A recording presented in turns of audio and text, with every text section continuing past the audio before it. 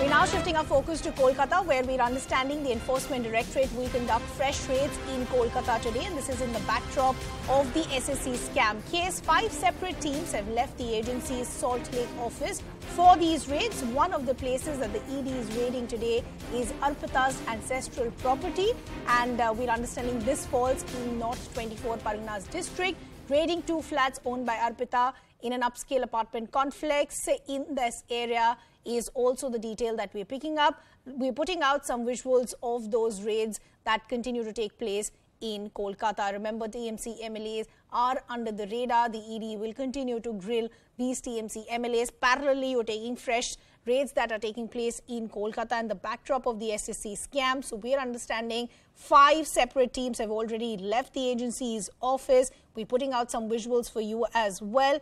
What is on their list? One of the places that the ED is raiding today is Arpita's ancestral property in Belgaria area of North 24 Parganas district. They'll also be raiding 2 flats owned by Arpita in an upscale apartment complex, again in the same district, which is North 24 Parganas. My colleague and senior editor Shaugato now joining us with more details. Shaugato, we're already seeing some visuals of the ED conducting these raids. 2 things that I want to understand from you. How many teams have we seen dispatched from the ED, and what is going to be their agenda? Which are the areas which are going to be raided? Right from this morning, ever since the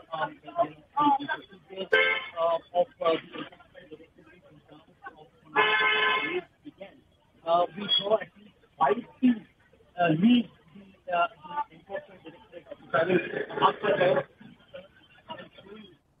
Okay, we seem to be facing an issue as far as the audio connection with Shaugato is concerned, but that's the big update that's coming in, where the SSC scam continues to harm the TMC government and its various MLAs, because today the update that we have for all of you is that the Enforcement Directorate is only widening its investigation. So more raids are taking place. As many as 5 different teams today are carrying out different raids in Kolkata, and on their list is Arpita's ancestral property in North 24 Parganas district. We're also understanding 2 flats owned by her will also be raided by the agency. I believe Shaugato is now back with us. Shaugato, please go ahead.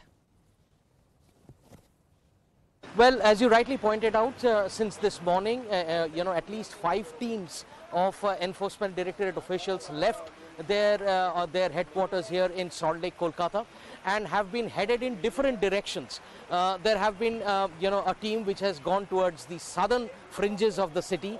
We do know that one team has reached the ESI hospital in Kolkata, where Partha Chatterjee and Arpita Mukherjee, both of them are undergoing their routine medical examination. But what is more interesting is that, at least 2 other teams have gone in the completely opposite direction, which is in the northern fringes of the city, in fact outside the city, in a place called Belghoria, Rattala area of Belghoria, which is in North 24 Parganas districts outside Kolkata. And that is where the raids are being conducted currently, search operations by at least 2 teams in 2 separate apartments which are believed to be owned by Arpita Mukherjee. Remember, Arpita Mukherjee originally hails from that area.